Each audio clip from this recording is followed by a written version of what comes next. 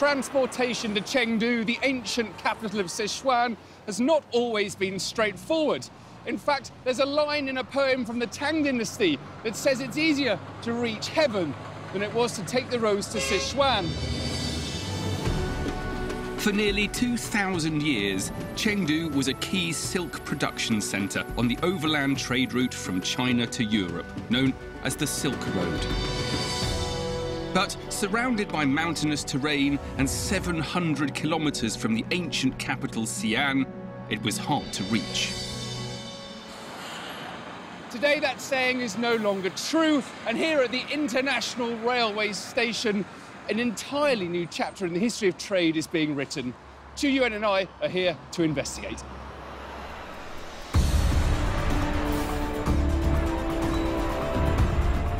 Since 2013, Chengdu has been operating direct freight services to Europe as part of the Belt and Road Initiative. In just over 4 years, this station, which used to cater only for domestic trains, has now spawned the busiest international terminus in China. And I want to find out how. The X8308 train arriving from Nuremberg might give us some answers. It's almost mind-blowing that this has come from Germany.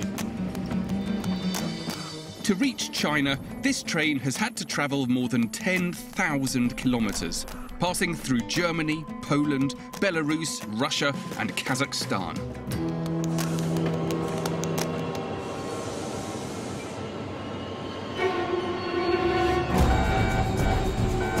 This is when the station goes into overdrive. The cargo train carrying 40 containers filled with European consumer goods must be offloaded for customs checks. Last year, the station moved 500,000 containers. And it's Supervisor Wang Gang's job to make sure the operation runs like clockwork. 货运站怎么工作的？能给我们介绍一下？这个中运站现在是这个现代化程度是很高的，就在门口通过那个集卡车就把你的箱子的位置都全部定位了的，所以通过这个门吊自动的这个吊具，它就能去找到这个箱子，把这个箱子吊起来放在这个集卡车上，每2.7分钟就可以做一只箱子。 With this automated system, 600 tons of goods can be unloaded in just over an hour. In 2016, about $1.6 billion worth of goods were moved through the Chengdu-Europe rail link. To cope with rising trade volume, the city has become the first in China to adopt a unique security system. 成都到这个欧洲总共是1万多公里，所以跟踪你的订单到了哪些国家是非常重要的。对，这也是很重要的一项工作，在每个集装箱上都装了这个电子锁，你们可以看一下。如果就说在这个运输的过程中，这个集装箱门被打开了，那么这个锁马上就会报警。So this is not only an electric lock, it's also equipped with GPS, so you can track your order wherever it is. So the most important part of this enormous box is this tiny little one full of electric miracles. This is what makes this entire international trade system work. On arrival, the owners of the goods are alerted while the containers are secured in special trade zones. And this train has brought some high-value items. So cars, and loads of them. China is the world's largest auto market. In 2016, more than 28 million cars were sold here. That's nearly twice as many as the European Union. 你们这次一共进了几辆？1辆。Zheng Chunhuan, a local dealer, is here to take delivery of a new luxury German car. All goods that come via train need to clear international customs.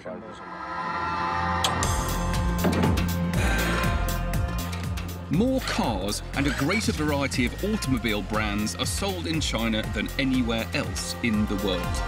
European models are most popular, making up 45% of the import market.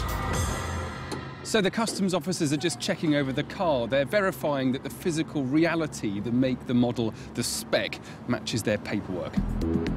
Before there were direct train services from Europe to Chengdu, cars had to be shipped via coastal cities nearly 1,500 kilometres away. But today, with trains arriving 6 times a week, it's changing how car dealer Qiuyuan runs his business. 在海运都要提前的订箱，然后2架或者更多。以前他们订车就要3个月、5个月，现在我们通过这个融合快铁，1个月就可以到。So how does it benefit the customer? 车价上我们便宜20%左右，受大众喜欢的。 Before the car can be handed over to Qiuyuan, there's one final test. Now, this car that's imported must have its engine and also the brakes checked to see if it's fit for China's roads.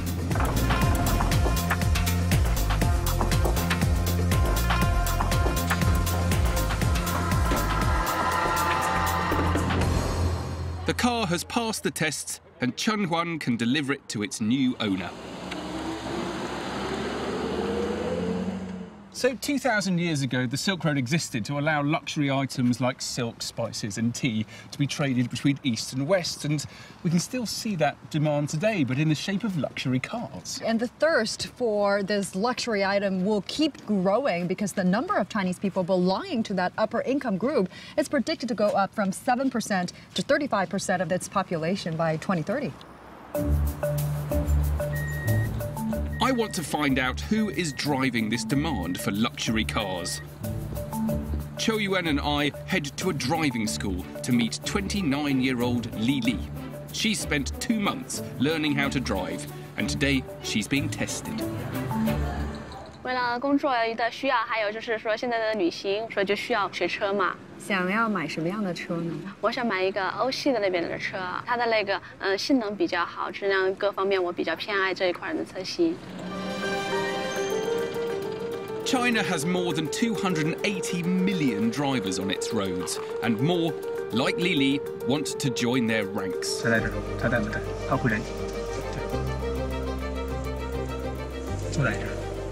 With the number of drivers increasing, it's bumping up car sales in China by over 5% each year. And this is shaping what's moving along the new Europe-Chengdu rail link. They're all going very slowly. They put an actual lock on the car's gas pedal. Oh, so you can't, Yeah. however hard you press it, you can't go anywhere? No,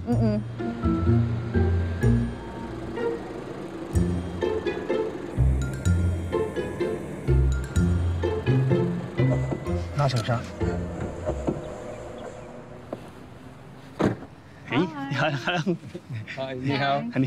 How did she do? 很好，很好，太好了。 Well done! Very good. Li is one step closer to owning her European car, which might arrive directly by rail. I'm heading to an ancient pathway to get a sense of what moving goods in and out of mountainous Chengdu would have been like over 2,000 years ago, along the Silk Road.